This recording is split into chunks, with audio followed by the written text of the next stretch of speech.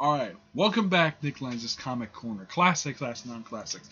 This is episode number 201 and Doubleshot number 135. Yes. Two Batman trades for you. First up, it's Arkham Manor. No, it's not a volume. There's no subtitle for this one. This particular book contains the entire 6-issue ongoing series, Arkham Manor. Written by Gary Duggan, artwork by Sean Crystal. I do own all like some of the series I have here in trade. I get here from trade from the library. I do own all 6 issues of this plus the one shot that came after the series. This is good. Basically, you have Batman. Well, you're probably thinking though, wait a minute, Arkham Manor. And isn't that Wayne Manor in the background? Yes, but because it's Batman Eternal, which this takes place like not long. This series takes place right after Batman Eternal. I'd say not long afterwards. Though the first half of the series takes place before Endgame, and the second half takes place during it. As a matter of fact, there's an issue that leads directly into an issue of Batman where you see the Joker show up. Yeah. And it's revealed that longtime recurring character, who's been a recurring character in the Batman titles for about 3 years, 2 or 3 years at this point, Dr. Eric Bordery is revealed to be the Joker. This series reveals that. And let me show off the artwork for this series. I don't have a problem with this series. This series has beautiful artwork. Now, sad to note, this is the only title Gary Duggan wrote for DC Comics last year. As a matter of fact, this is the only time I think he wrote for DC Comics. Now, when people think of Gary Duggan, people think of series like Deadpool, and of course his current run in Kenny Avengers. Basically, the reason why the Arkham Manor is taking over the house, basically, Gotham City enacted eminent domain on the house because, well, Bruce Wayne lost his fortune because of, because of the main villain of the series, which I will review whenever I get a chance to review Batman Eternal. This particular series is kind of like a spin-off of Batman Eternal. It's one of like few that spin off into Batman Eternal. Now, basically, Batman goes. Now, they take away his house, but they put all the items in his house in storage. Of course, Batman steals the back end with several layers of concrete.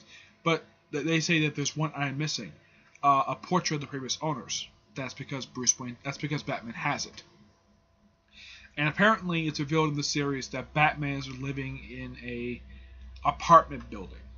Yes, an apartment building, with Alfred still being his butler, despite that he can't afford to pay him.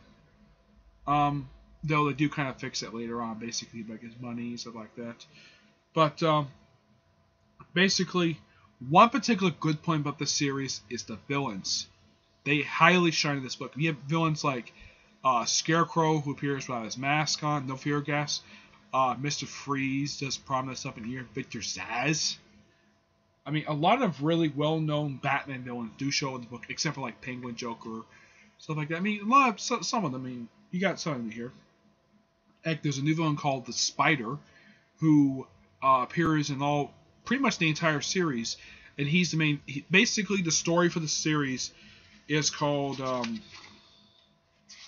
Let's see if I can find it here. Let's see. A Home for the Criminally Insane. That's the name of the series. And the series opened up with what happened in Batman Eternal. Basically, Arkham Asylum was destroyed.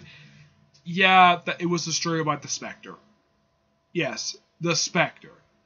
DC's biggest supernatural character. He's not a villain. And he destroys Arkham Asylum.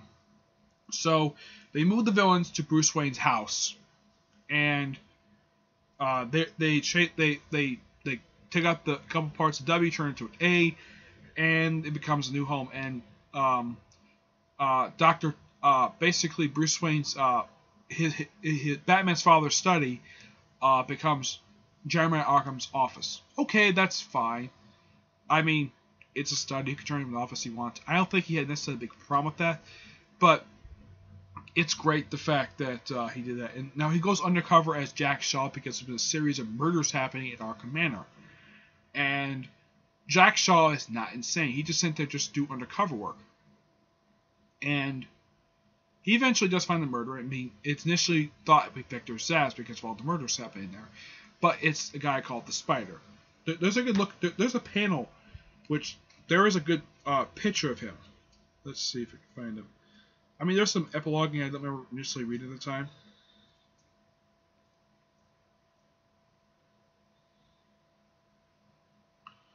Let's see.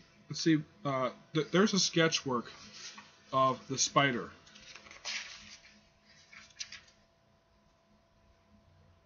I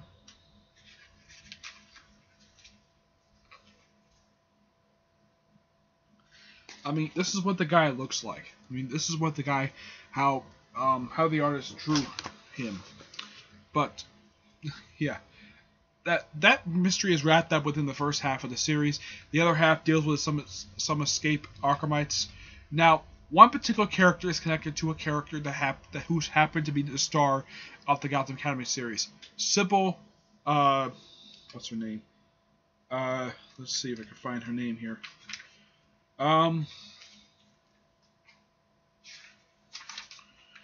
Let's see here.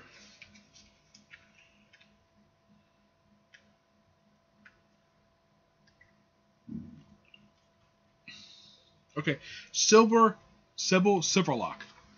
Yes, she does appear in this very series, and somehow she escapes. Now, as what happened to her, I don't know. The main character, one of the characters of the series Gotham Academy, is related to this very character. It's her daughter. It's not Maps. It's I think it's Cindy Sybil. And Killer Croc himself shows up in town. He mentions her in this very. He doesn't mention this very series, but he does mention he actually knowing her. But this series is just really good, and if you want to read a series that's not, I mean, yes, you have to read Batman Eternal to kind of read, kind of understand the whole premise of this series, but the story itself is very solid, and pretty much the first half of the story is wrapped up the first 3 issues, and then the last 3 issues, just 3 standalone issues, looking for to escape Arkhamites. And Mr. Freeze is basically kind of released due to good behavior, and he's just shoveling snow. Yeah. And this is also the only time ever you see in the current continuity you see Mr. Freeze without his freeze suit. Which makes sense because it's cold outside, so he actually can take the cold if he can take it. But yeah. Great series, highly recommend it. I get the series 9.5 out of 10. This series was awesome. It's too bad DC canceled after 6 issues. And then what's with it? This series has also since been canceled. This is Gotham by Midnight. This contains the first 6 issues of this very series. Now, this series is heavily focused on... Now, I should also note, this is also spinning out the events of Batman Eternal, though the series came out before the end of Batman Eternal. But it takes place afterwards. Now, basically, if you read the end of the series, well, it was some setup for basically Batman working with Jim Corrigan, but that never comes to fruition because Batwing doesn't show up in the series at all. He returned the pages of Batgirl. And now he's Batgirl's boyfriend. Yep. Now this series, the storyline is called We Do Not Sleep. And the writing in here is done by Ray Fox, and the artwork is done by Ben Templesmith. Independent fans will recognize the name because he also is known for doing the 30 Days of Night series. Well, all the series for artwork for those particular series. And this is all about the Precinct 13, the Midnight Shift, all the characters in this cover, all the focus characters in the series. The Spectre himself does show up toward the very end, like in the last couple issues of this trade, and Batman shows up a couple times in this series, and yes, Chappie Batman himself does show up in the series as well. But let me show you some artwork by Ben Templesmith. It's good artwork, and it fits this very series. Now, I know for a fact they do change artists after this arc is over with, post convergence. But basically, this IA guy is trying to shut down the thing because, well, it's under budget. And even though this was set by Commissioner Gordon before the events of Batman Eternal, but you gotta love this banner. This banner is great. And not much else to say. I mean, it's a great series. I don't wonder. I mean, you also know Swaller's Swamp, an area associated with Solomon Grundy, shows up in the series as well. I mean, it's a great supernatural series. It's just too bad DC canceled. This is actually like this is like the last one they canceled. I mean, the only one that's still being published is Constantine the Hellblazer. That's the only supernatural they're publishing. But despite that, I highly recommend the series too. I get this book a 9 out of 10. Alright, stay tuned for the next episode, which should be episode 202. And I'll decide what to do for the episode, okay? Until then, see you there. Bye.